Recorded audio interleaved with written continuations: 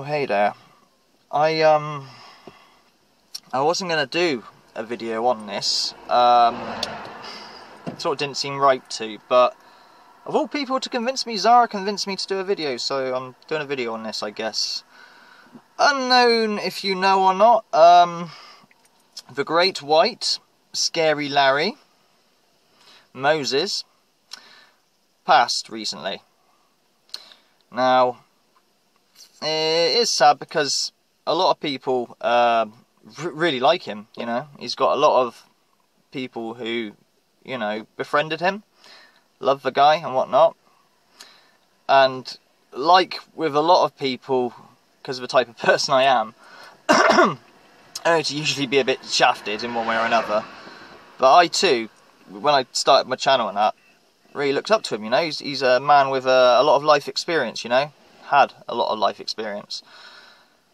And what can you say? Now I know one of my biggest rivals, you want to call that, she's going to be exceptionally cut up by it because they really did get close, and you know, I feel sorry for her that she's going to grieve that way, you know. I feel sorry for the family, and I have empathy and sympathy. But yeah, I wasn't really going to do this video because we weren't really that. I hadn't spoke to him in over a year, and the reason why I hadn't spoke to him in over a year is because, of all fucking people, Proving Demons said to me, Riley, stop going to his videos, stop commenting. Dude doesn't like you, don't like you at all. And maybe that's true. I never heard it from the horse's mouth, but probably true. But at the start, you know, we got on well, and, you know, he helped me try and debunk my dinosaur, you know, put some new batteries in. He even got a dinosaur himself, which he couldn't get it to do anything. I think the only other person that's got a dinosaur to do anything is Irish Steve, of all people. But yeah, he ended up giving it to his granddaughter or something, which is kind of cute and sweet. So this video isn't much, you know, in terms of I can't sit and go, oh, I'm so close to him and I'm going to miss him loads, because I haven't spoken to him in, you know, over a year. So, you know, but obviously it is sad. And, you know, he has a lot of sessions, he has a lot of experience, a lot of accounts. He's, what's the word, he's credible as well. You know, he never, like, exaggerated and stuff as far as I'm aware. It's certainly fake his stuff. He just did sessions raw, you know, no jump cuts and things. He had his own belief system, which he validated with his sessions and that, you know. So yeah, it's sad. It is sad, and you know, in some ways, I'm glad that I wasn't that close to him. You know, I hadn't spoken to him for over a year, because that would make it a lot harder, wouldn't it? You know, so that's good. But I know a lot of you thirtless out there go to his channel as well as mine, and you know, you comment and you wish him well, and you know, you watch his stuff, and it's gonna, you know, it's gonna affect you guys too. You know. Being that he was into the paranormal, I think it's fitting that we should talk about the paranormal a little bit as well. Because his last video he put up, he said that he had a friend who came and visited him semi-recently. He didn't know the reason why this friend visited, and he also had COPD and the like, but, you know, they're good friends. And then that friend passed on recently after that visit, which kind of poignant why he visited, I guess. Well, anyway, Moses later on, you know, saw his friend in ghost form, saw an apparition of him. He wasn't transparent, he was, you know, full. You know, so yeah, which is an interesting thing, which I'm going to come to in a minute. And only not long after did Larry, Moses, whatever you want to name him, the Great White, decided to depart after seeing apparition. Now, there are loads of accounts out there. I've heard from Thirtless, your accounts of, I don't know, your parents or whatever, or loved ones that, you know, are on near death's door. They see someone before they pass. And my own mother-in-law, my wife's mum, she too had the same thing. She was on dialysis, slowly going, if that makes sense. We knew her time was up, pretty much. We'd all said our goodbyes, and we were all going to come in and visit one more time, but the nurse said apparently she was just sitting there resting, having the trouble breathing like she was, you know, just waiting for the time, if you like, and all of a sudden she suddenly sits up bolt right, puts her arms and goes, "Oh, are you here for me, dear? I have to go now." and then just closed her eyes and did the fucking death rattle breath, and she was gone. Yeah, so, you know, my wife has had an experience. Now, she had to have a tooth out, and she can't deal with dentists, so she went to the hospital to be put under to take a tooth out, and there are other people there having the same procedure. And, you know, they went in, you know, and then when it was her turn, she went in, and then someone else went in after her, and someone else. Now, they were coming back, like half hour or whatever, having the same procedure.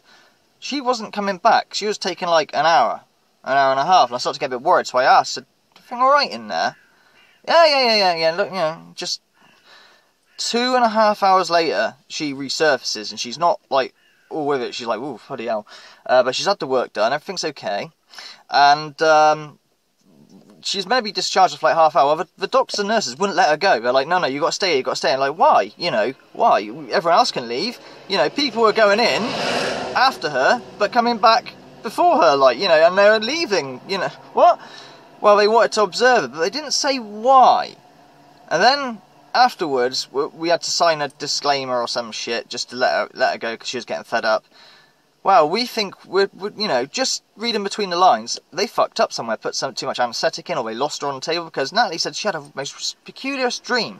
She was walking down a tunnel, apparently, and Pete, who's the dead nephew, was there waiting for her. And he's like, oh, hello, what are you doing here? And they're chatting away, like, and he goes, it's like, not your time, your husband's waiting for you, your daughter's waiting for you, you've got to go back. Go back? But I've only just got here. What are you talking about? You know, you have to turn around and walk back. Oh, okay, you know, so she does, and did she die on the table? And that's why they're freaking out, like, you know, and making sure she's alright, bringing her back, and that was what was going on in her mind, or her soul, or however this all works, because no one really knows. Well, Larry knows right now. He got some answers, I suppose. And I have a theory that when we die, I don't think we're going to get all the answers. We're just going to get the answers that are relevant to us. I don't think we're going to know every single secret of the universe, you know. But we'll get the answers that are needed for us. So, if you want to put in your comments, share your times with Larry, feel free. Or not, it's up to you. I wish you well.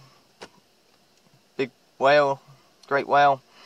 I'm sorry I don't even know if you did actually say that you don't like me or whatnot, but I'm sorry we you know we you know split in different ways. It's amicable. There's no, you know, animosity or anything like that. You know, it's just, you know, I was just told by Proven Demons that Duke doesn't like you. Don't go in. So I thought, oh, okay. But, you know, I've had that with somebody else who, you know, I was really nice to, and behind my back, they're nice to my face, but behind my back they were, you know, oh, he sucked my ass, and, you know, fine, I won't be nice to you then, you know. So, you know, but it's still sad, you know. Like I said, I did look up to him when I first started my channel. I did want to hear his experience. I wanted to learn from him and that, and I did learn quite a few things from him, you know, and stuff, you know. It's kind of sad, you know. So, you know, have you any tales of someone greeting you, or tales of your own mother or father or someone, loved one, you know, them being greeted before they go? Because it seems a common thing. Not all the time necessarily, but it seems quite common. Someone greets you for you to step over or something, whatever that is. Peace, love, empathy, Thirtless.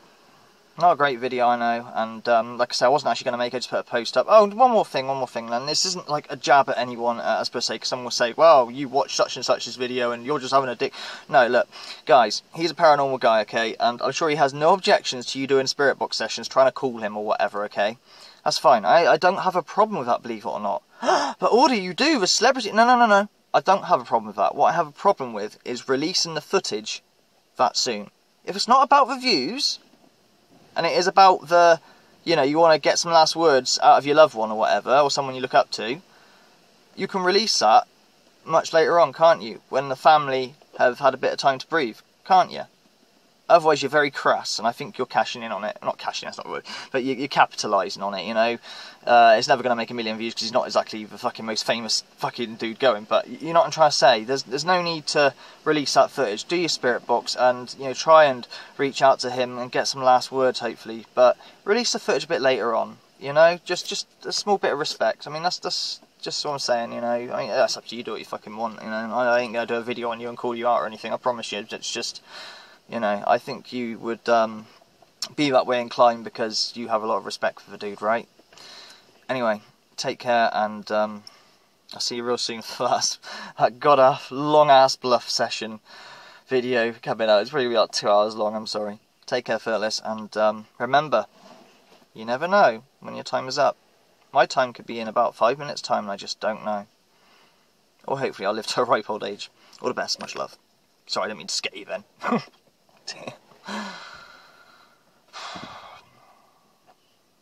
Another one gone, eh?